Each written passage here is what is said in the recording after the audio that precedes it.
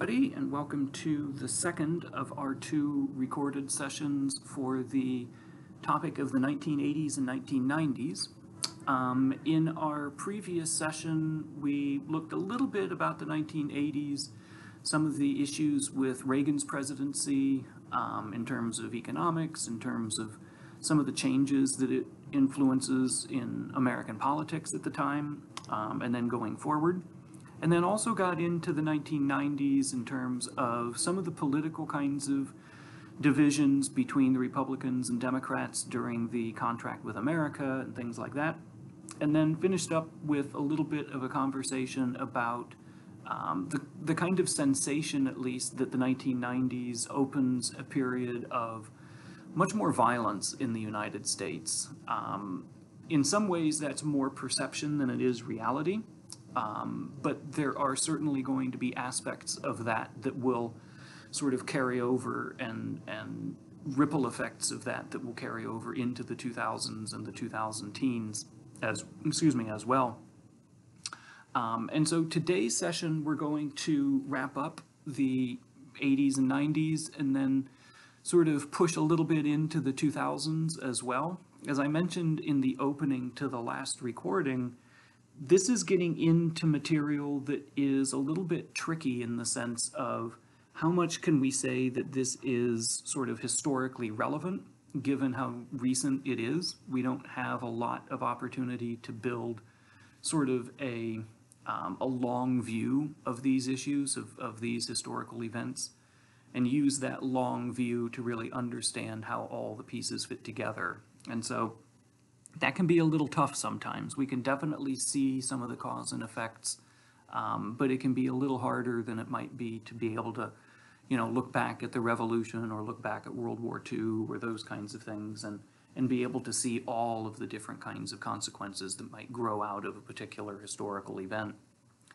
So what we're going to get into now then, in the first place, is the issue of diversity. As the country goes through the 80s and 90s and into the 2000s, there is a growing amount of diversity throughout the United States population, whether that's because of larger numbers of people entering the country to pursue education or in search for jobs. And then also beyond that, this gradual process by which formerly minority populations or current minority populations gain greater opportunities, greater advantages, greater levels of success in the economy and in politics and that sort of thing.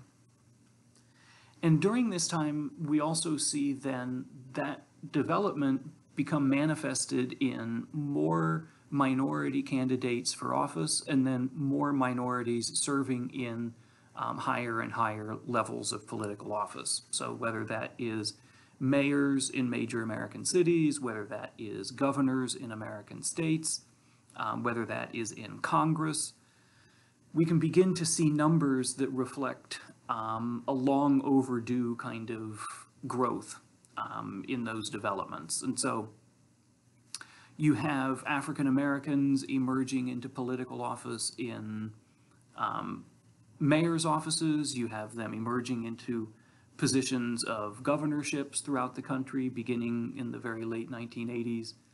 And then you also start to see increasing numbers of minorities appearing in Congress, and also a growing representation among women.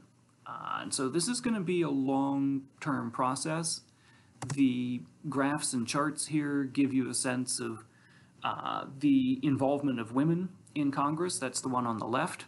So you can see women in the Senate, women in the House, gradually sort of growing beginning in the 90s, and then much more dramatic kinds of expansion or increases in those numbers through the 2000s and 2000 teens.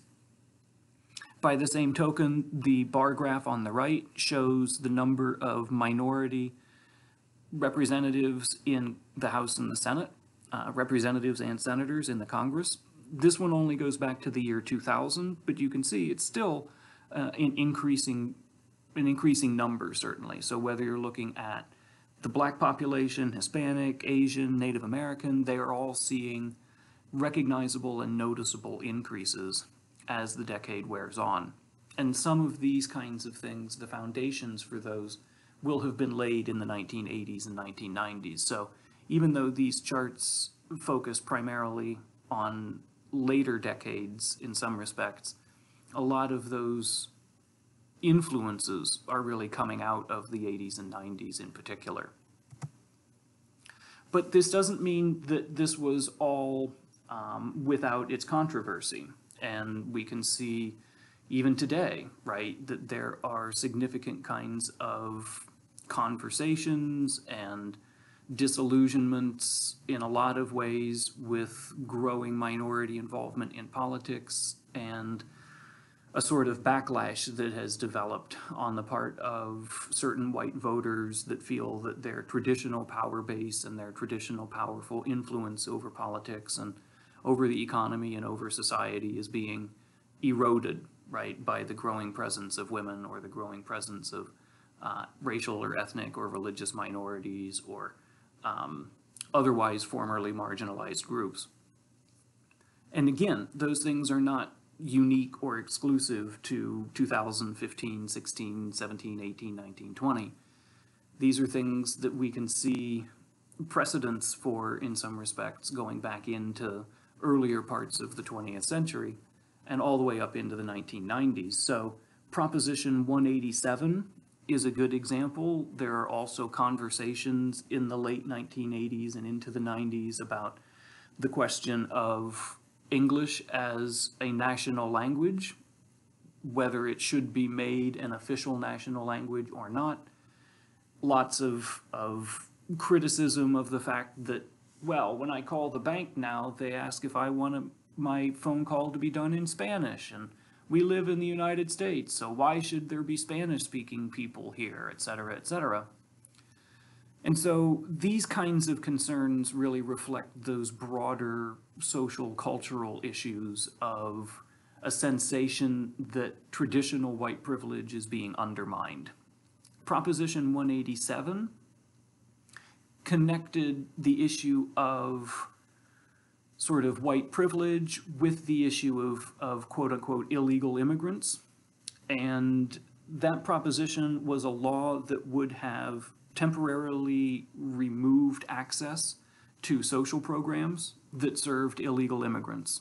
The argument was California citizens and residents and taxpayers shouldn't be responsible for paying for services for people that live in the state but don't pay taxes and are not official U.S. citizens. This is a law that goes into effect, but it doesn't really last very long. It's one that the courts overturn, and when it goes up for a vote once again, it is not successful. And so California politics end up sort of scuttling the idea of another version of Proposition 187.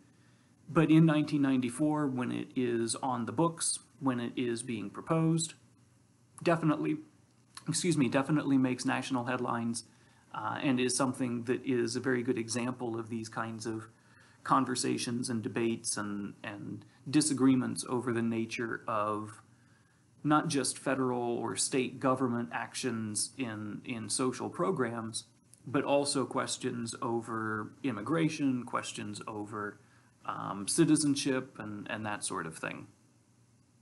By the 1990s, there's also a growing critique of affirmative action.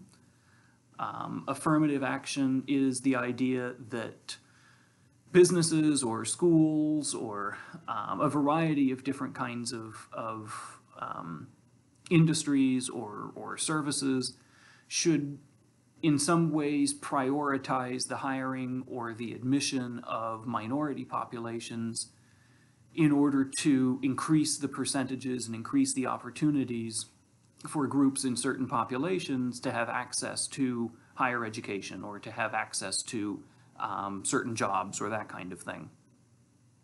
It becomes very heavily criticized in the 1990s and into the 2000s. Again, the concern among a lot of whites is this is undermining the ability for whites to maintain some of that privilege. There is certainly a legitimate concern that people of potentially sort of subpar qualifications might gain admittance to a university or might be hired for a position over somebody who was more qualified, and maybe they got that because of their race or because of their ethnicity or because of their gender or veteran status or disability or what have you. So there are certainly some reasonable kinds of arguments and points to be made in this, but there are also some issues that relate these kinds of questions to more fundamental kinds of issues in terms of race relations that have existed in the United States for, centuries, to be honest. The 1990s and 2000s also see a deepening divide in what's known as the culture wars. And some of this has to do with the emergence of women as equal forces economically and politically and socially. Things like Roe versus Wade, which is the decision in 1973 whereby the Supreme Court officially kind of legalizes abortion, guarantees a woman's right to choose abortion. This is going to cut a wedge through the American population, and it becomes a representation of deeper kinds of cultural divisions that go beyond the simple question of abortion versus pro-life. And it is, in many ways, an example of a growing kind of conservatism that is focused more on questions of morality as opposed to, or interpretations of morality, as opposed to questions of economics or the size of the government.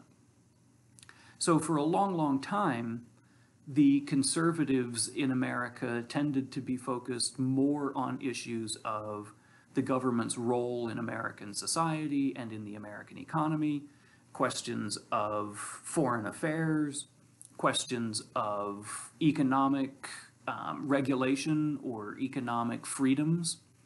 And by the 1970s and 80s in particular, and then especially into the 2000s and 2010s, those kinds of emphases among Republicans and conservatives start to take a back seat to questions of moral considerations and sort of defining the divide in American politics increasingly not by policy concerns so much as questions of gun control, abortion, these kinds of things.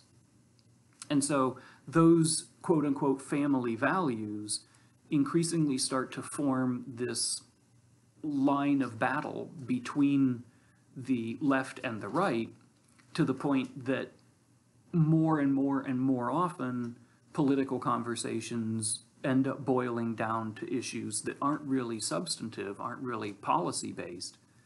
They're more based on different interpretations of the role of especially Christianity in sort of defining the American political scene and that sort of thing. And so this then does in some ways kind of bleed into the way that the United States perceives its role in world affairs.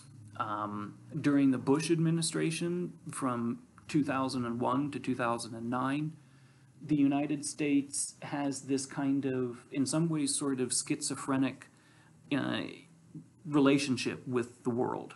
On the one hand, the U.S.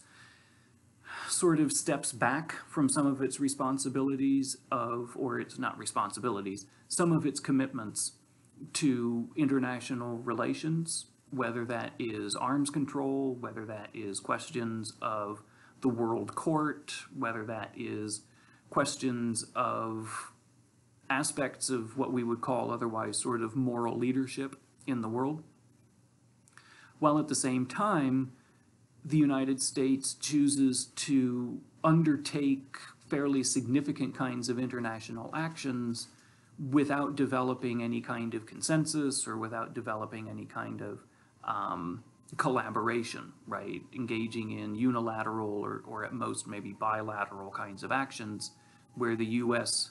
takes a position enacts that position by itself or potentially enacts a position with maybe one ally on board.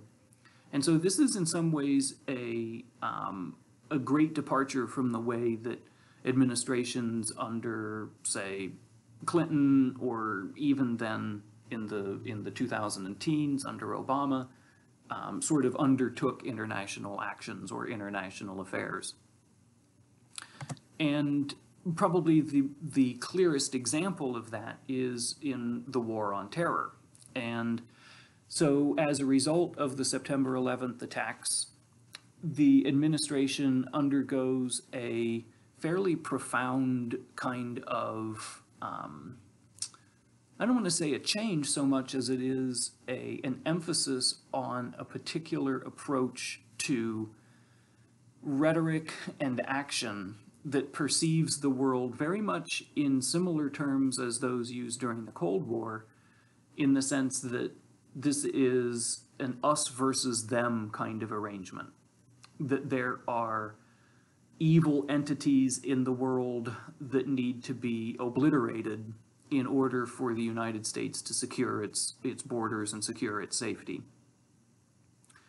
And so these kinds of considerations and these kinds of questions are going to increasingly dominate the Bush administration in particular, in terms of assigning responsibility for the disruption or instability in world affairs, and then using America's military power, diplomatic power, economic power, and influence to pressure change in one way or the other. So sometimes this is internal by things like the Patriot Act, which greatly expands the government's ability to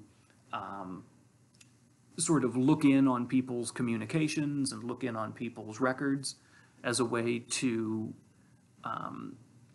sort of review the possibility of people inside the United States operating in connection or conjunction with terrorist organizations or terrorist-related nations. In also the case of the United States invading Iraq in 2003, which is an action that was in many ways done almost entirely just the United States and Great Britain. Virtually no other world power agrees to participate. And so these sort of rhetorical and actionable kinds of developments in the 2000s also contribute to the kind of culture war divisions that exist in the United States today, right? The suggestion that, well, America, love it or leave it sort of thing, the really sort of unpleasant kinds of stereotyping and unpleasant kinds of name calling, right, on both sides of the political divide, that in many ways are an outgrowth of those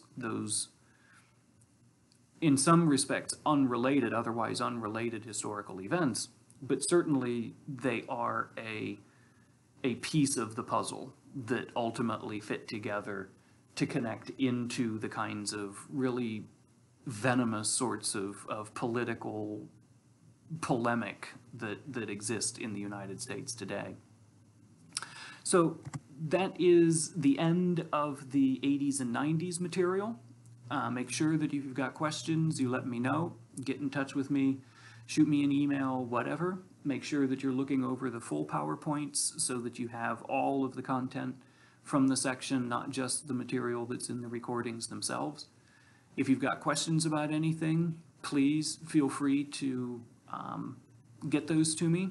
In the meantime, I hope you're all doing really, really well, and I will see everybody soon.